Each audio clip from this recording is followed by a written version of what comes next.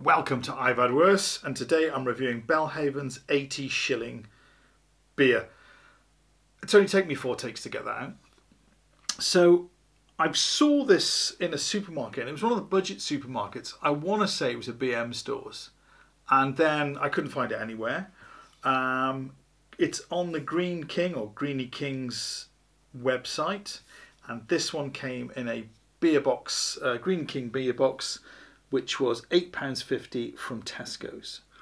So I suspect Greeny King own this particular beer, or they own a majority share in Belhaven's Brewery. If you know, put it in the comments below, because as you know, I am well researched as ever. So the 80 shilling refers to the old Scottish pricing for a cask, the 80 shilling cask, which apparently was the top shelf, you know, the best beer, all the good ingredients. It does say a little bit more on the back of the bottle, but there are tasting notes, so I'm trying not to. Okay, the only thing it says on the neck is that continues that long tradition, this range of specialty beers, each with its own unique style and taste, and together they represent the very best of Scottish brewing. So why is it in a clear bottle? Well, that could be Greeny King's influence. They do like their clear bottles, and as we know, with a clear bottle you often get light strike and skunking. So, what does this taste like? Not a shadow of its former self, I'm guessing. But what does it taste like? So this is the 3.9, 500ml. Let's get it on and see what we're getting. I dare say there is many a Scotsman out there rolling his eyes at the association of Greeny King's Brewery with a traditional Scottish ale. So the first thing is really effervescent fizziness, sort of almost lager-esque. That head is not going to stay around and will be as flat as a pancake in about 2 seconds. Okay, so we have a, I mean you could see it in the bottle, but we have a traditional chestnut style beer. Yeah. Okay. Fluffy head. I mean, it was really effervescing there, so yeah, you know, not a traditional head, but it's almost dissipated, but it is there. Quite a coppery element to it. Metallic. That copper on the nose, shades of Belhaven and Burton Tower Brewery. There, a couple of their beers are quite coppery on the nose. So traditional. Yeah, I mean no skunking, which I'm really pleased. But is that because it was kept in a box though? If I'm lucky, yeah, it could be, yeah, because it was it was packaged and then on the supermarket shelf away from the light, but just clear bottles. Okay, yeah, look at that head, gone. Okay, let's give this a taste.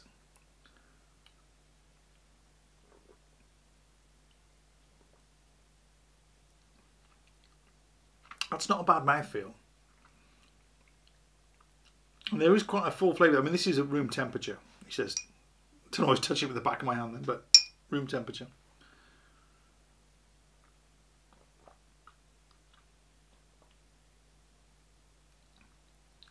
That mouthfeel is almost there. Second go was a little bit thinner, but and the flavours are there, but they're really subtle. Let's give it a good go.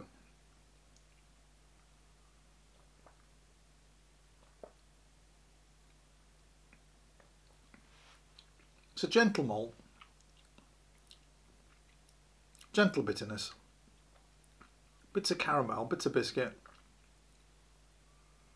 Not a bad, you know, if that mouthfeel was a little bit thicker, I would say this is a pretty good trad ale. That it does have a really odd effervescence, fizzing on the tongue, and not something you normally associate with a traditional ale, but something I do associate with Greeny King. Okay, right then, shall we go in and see what we're supposed to be getting?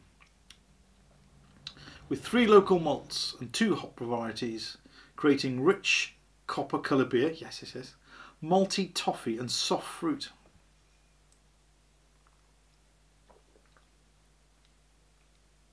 I mean, there's a little bit of sweetness on the back, but I wouldn't call it fruity. It's not like drinking a Dundee cake. And I'm not getting much of the toffee. It's not bad. If that mouthfeel was just a little bit better, and the effervescence, that carbonation that's there wasn't, this would be really respectable. And I'd like it in a brown bottle, please. They ought to be a national campaign. Okay, right then. I'm quite impressed with that. But I suspect it is a shadow of its former self. Okay, if you've tried it, did you likey, did you no likey? If you tried it in its original, not Greenie King incarnation, let me know. Not bad, but I would say if it comes part of a box, it's going to be half decent because sealed from the light. If you buy it on a supermarket shelf, you pays your money, you takes your chance, you might get some light strike. Okay, I am waffling. I'm going to contemplate my decision and enjoy the rest of this. Cheers.